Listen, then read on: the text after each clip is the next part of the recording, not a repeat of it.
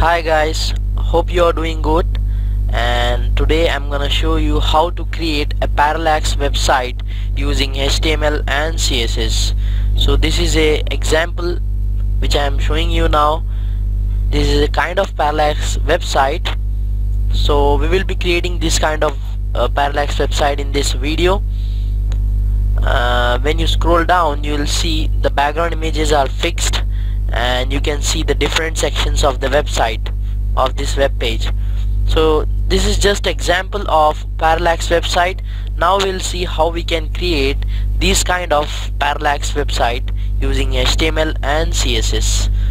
So let's get started. We'll close now, and if you want some free stock images, then you can visit this wonderful website called Pexels. Here you can find a bunch of free stock images, as you can see here, and you can download and you can use inside your project. It is of free, no need to worry, and no copyright issues as well. So I have downloaded 3 images and I have created one folder in my local host, and I have put these 3 images inside this images folder. So now we'll create a HTML part of this Parallax website. First we'll take a div and with the class bImage1, right? I'm using this in a Emmet abbreviation. When you hit div, when you type div, when you give dot, it means the class bText. When you hit tab, it just creates a div with the class bText. If you don't know about Emmet, then you can watch my video on Emmet extension which I have shown you in my previous tutorial. So don't forget to watch that video. So I have taken this. Let's take a span tag and let's give the class border, right? Hit tab, it will create a span with the class border. Now we'll give parallax effect inside this span tag, right? Below this div tag, I'm gonna create a section with the class section light. Hit tab, it will create a section, and inside this section I'm gonna use h2 tag and I'm gonna give section 1.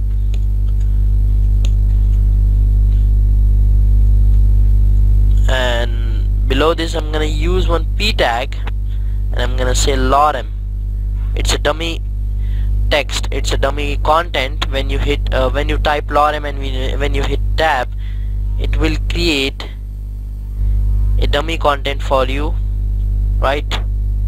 It is not creating. Let's try one more time. Lorem, right? It is creating now. So let's remove this 2 lines, right? It's a dummy content. I'm gonna copy this section, this div tag, and I'm gonna paste here in underneath the section 1, and I'm gonna say bg2, right? And I'm gonna copy this section and paste it here underneath this bg2 div tag, and I'm gonna say it's of dark, right? Let's copy this div one more time and let's give it here, and let's say bg3. Let's change this to section 2, right? And we'll see now. We'll change the content of this div tag and we'll type image to text, right? Or you can give second image text inside this div tag, and here you can give third image text, right? And I'm gonna copy this one more time, this section, and I'm gonna paste it here, and let's keep it as dark, right? What I'm gonna do is I'm gonna copy this first div tag, and I'm gonna say I'm gonna paste it here in underneath the last section. Let's give the section class to all sections so that we can easily define our CSS, right? Let's give to all sections here. Let's save this and let's run the let's see the preview of this inside the browser. It looks ridiculous now. I'm just joking, it looks ridiculous because we don't apply any CSS to this. So now we'll create a CSS for this HTML inside the style.css. I'm gonna give CSS for body and HTML first, obviously, right? Let's say the margin should be 0 because I don't want any margin in the body, and the height should be 100%. It should be 0, and the font size should be 16 pixels. You can give anything here, and for font family I'll use Lato sans serif, right? And what more you can give? We can give the line height as well, right? The line height, in my case I'm giving 1.8 em. Let me see this first. Yeah, I have a CSS copied here in another file. I'm using this color, right? Color should be 666. The ladder should be in caps, right? So let's save this and let's use the background classes, right? bg image 1, the background image,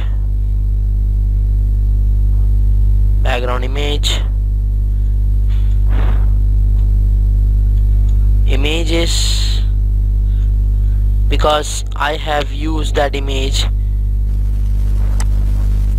You can see here, this is the path which we need to give inside single quotations, not in double quotations. Let me see the image name first. Yeah, this is my image. I'll copy this name and I'll paste it here, and for the I will copy these 3 divs, right? Let's change this to bg2 and this to bg3 and 2, and the last one is 3. So let's save this and let's see the preview inside the browser. Yeah, it is showing now. The images are appearing, right? So now we can give some CSS to all 3 background images classes, right? bg image 1, bg image 2, bg image 2, and the next one is bg image 3. This, right? The position should be relative, obviously, and the background size should be cover, and the background position should be center, right? And for parallax effect, we need background attachment property, and that should be fixed, right? And if you are using scroll, then you cannot see the parallax effect. I'll show you here, right?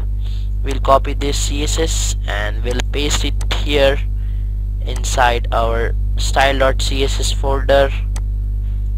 And also the comment is written here, the fixed equals to parallax, scroll means it is normal, right? Position is relative, and we also kept the opacity to 0.70, and the background repeat should not, we have set it to no repeat, the image should not repeat, and the attachment is fixed for parallax effect. Let's refresh this. We are not seeing any parallax effect now because the text is not appearing on this image. We'll see the text part now. So let's give some CSS to section class. Text align should be center, and the padding should be 50 pixels, and it should be 80 pixels from the left and right. The text is appearing in the middle, and we will use the colors now. For section light, I have colors here. For section light, the background color should be #F4 F4 F4 background color, this one, and the color should be this one, which we have used inside the body tag, right? And for the section light, for the section dark, we have two sections inside our HTML, as I have shown you. Background color should be this one, 2A to E34, right? And the color should be equals to this one, which is little bit dark, #DDD. Let's save and let's hit refresh. Now it is appearing, and it is in light gray color, as you can see here, the section 1, and the section 2 is in dark, and the last one is also in dark. We'll change this text to section 3, section 2, and this should be the section 3, right? And we will use Epicop, my channel name here, right? Let's hit refresh. Now you can see the parallax effect. The images are attached in the background and the text is appearing. When we scroll down, we can see the different sections of the page, right? And even it should be responsive. We will minimize the browser. Yeah, it is responsive, the section, and the text is also responsive. Images are appearing, but it is in the scroll effect, right, for mobile phones, which I'll show you later at the ending of this video. Now we will use some CSS to the text and the border part, right? For this I have the p text here.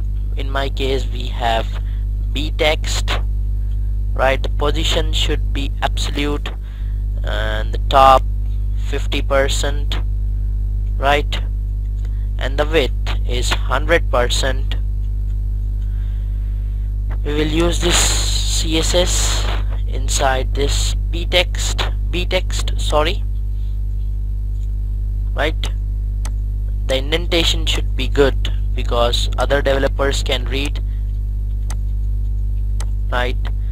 Text align center, and the color is 000, and we have set the font size to 27 pixels, letter spacing 8 pixels, and text transform should be uppercase, right? You can see here some text, but we need some more CSS. So for this we need to use border class as well, right?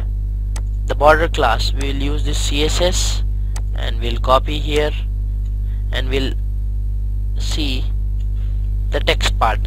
what I have done here is the background color is 111 and the color is white FFF and padding is 20 pixels. Let's save and refresh this.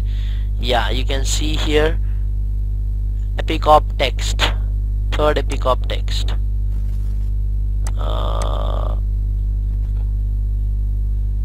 Image 1, 2, third image text. Oh, so it is not appearing here. Let's hit refresh. Now we'll apply some more CSS. The background should be transparent, right? What I'm gonna do is I'm gonna keep this two sections text should be transparent. So I'll use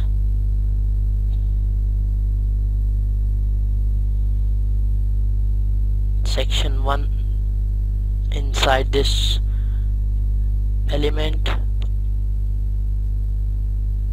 I'm not getting that part. Yeah, here we'll use this trans class, and below this we have another class trans. Right, we'll save now.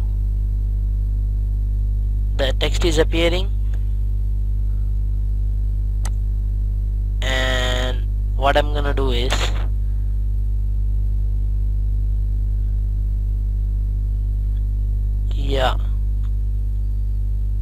section 1, 2, 3 and the last one. So this is just we can remove this text from here and we'll see.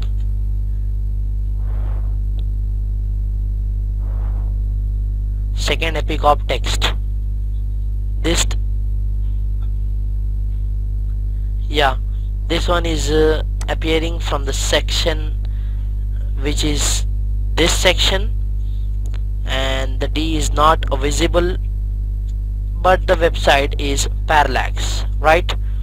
So this way you can use HTML and CSS to create Parallax website. Hope you understand and hope you enjoy it, and hope you like this video. You can use this code. I'll put it on GitHub and you can use this code, but don't forget to subscribe my channel and please like and share my videos with your friends. And thanks for watching this video. I'll create one more video on the font awesome icons, how we can play around with the font awesome icons and how we can animate the font awesome icons in the next video. So don't forget to watch my previous tutorials on Ionic and also on ASP.NET Core MVC. So this way you can create Parallax web page. I cannot say exactly this is a Parallax website, but it is a kind of Parallax website. You can use images, and the images are fixed in the background and the text is visible, and we can see the different sections of the page easily, right? So also I'm gonna show you how you can give the scroll effect inside the mobile screen, which is less than 568 pixels. So I'm gonna copy this code and I'm gonna use inside my style.css. What I'm doing here is I'm using these three divs, BG image 1, image 2 and image 3, and I'm saying that background attachment should be scroll, it should be normal. So let's save and let's hit refresh, and let's preview this in the mobile screen, right? This one is in the scroll effect. The parallax effect is not appearing inside the mobile view. It is showing normally, right? But in desktop it is showing the parallax effect. Hope you understand and hope you like it. Thanks for watching this video. I'll see you in the next video.